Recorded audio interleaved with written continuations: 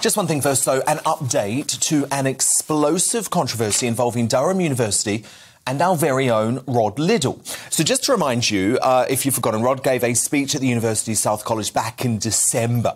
It included the words, "It is very easy to prove that the educational underachievement of British people of Caribbean descent or African Americans is nothing to do with institutional or structured racism." Now, some desperately hurt snowflakes walked out midway through that speech, while others failed to applaud at the end, claiming it was racist.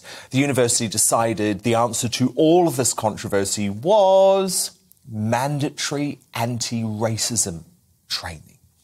But that has prompted a massive backlash from the silent majority of sensible students who, surprise, surprise, don't want to pay thousands of pounds to be taught about how they are inherently prejudiced, and slammed the training as anti-white indoctrination. So one of them, Samantha Smith, summed up the mood by saying, "As a mixed-race student at Durham, I know that their anti-racism training isn't aimed at myself or my people of colour peers. It's aimed at white people. Stop demonising white students as racists and bigots. They aren't."